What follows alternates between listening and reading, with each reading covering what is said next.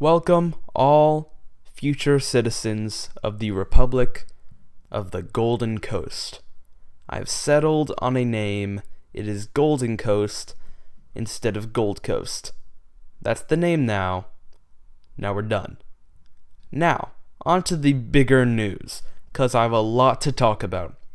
I have finally created a form of government that our nation will use once we have infrastructure and a permanent population.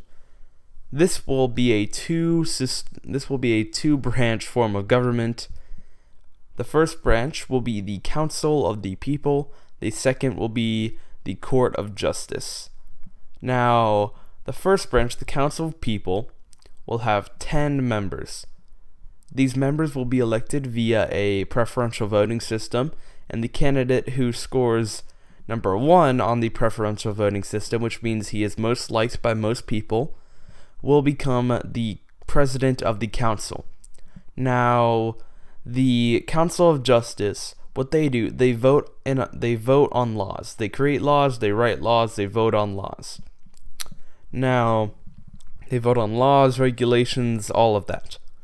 Now, the president has a few special powers. For instance, if they tie, which means 5 council members vote one way, 5 vote the other, it is the president's vote that decides whether the bill is passed or not. The president also is the head of state and has a few other powers which I will get into in a video all of its own. That's the main one though, president's head of state. Okay. Also, the president is the one who selects appointments for the Court of Justice, and then the council votes on them to approve them. Yeah. Moving on to how the Court of Justice works. The Court of Justice is made up of 7 judges. These judges, since we'll have a very small population, these judges take every court case and decide how it is ruled.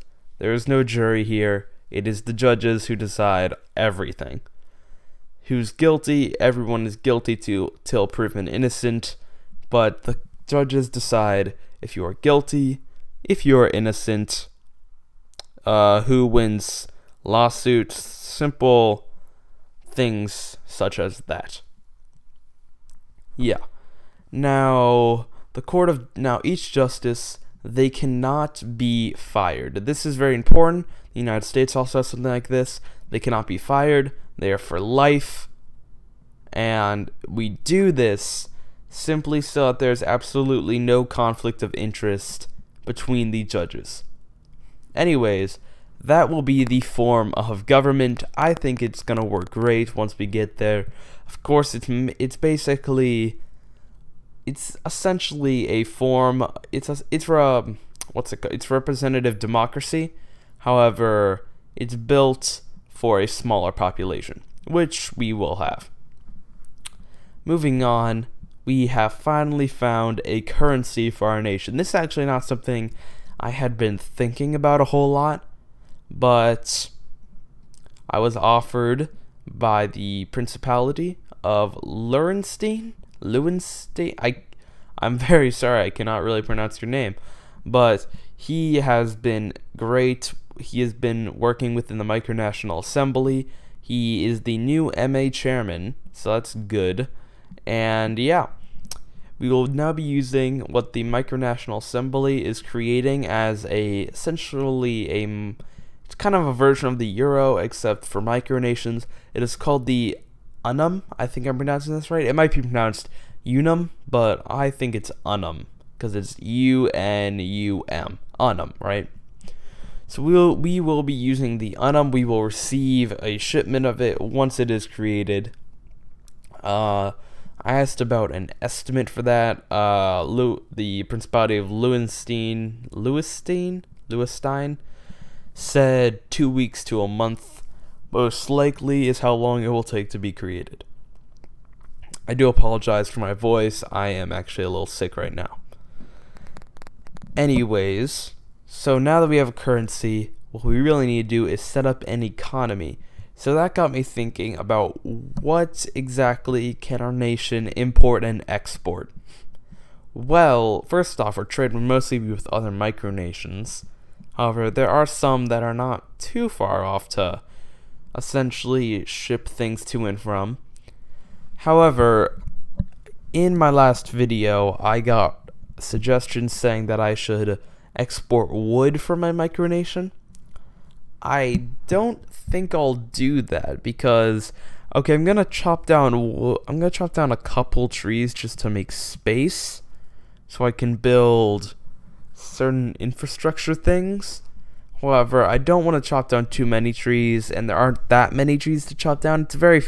It's a very densely forested area. However, a lot of it is mangroves, which, despite well, I don't want to remove mangroves because they are a vital part of the ecosystem. Also, they are impossible to chop down. Those things are hard to get out. I will chop down a few trees, but most of that wood will stay within the country because it needs to be used for building shelters and fires and all sorts of different things. So we can't really be exporting wood. So what can we export?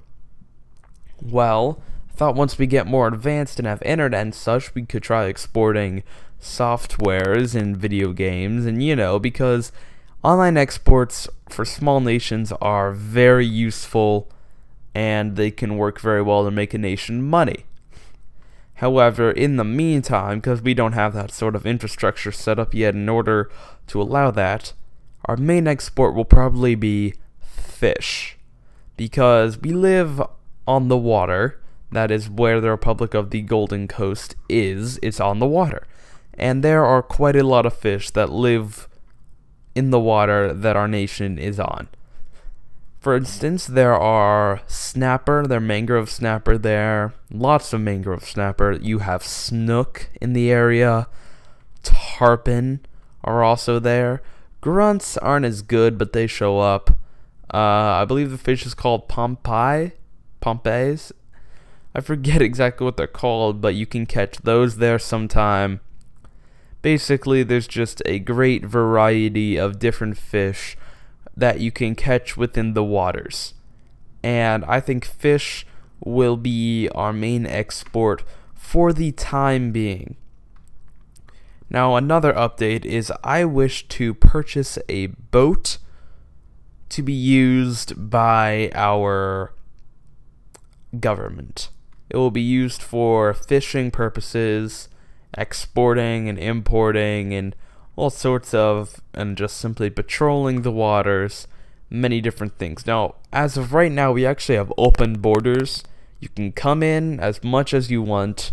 I don't think the US is stopping you from going out, and that's our only neighbors, so, So, we actually have open borders at the moment, so feel free to come on in, come on down, check out the situation.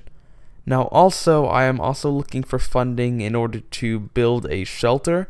Now, I don't want to start like a Patreon or something.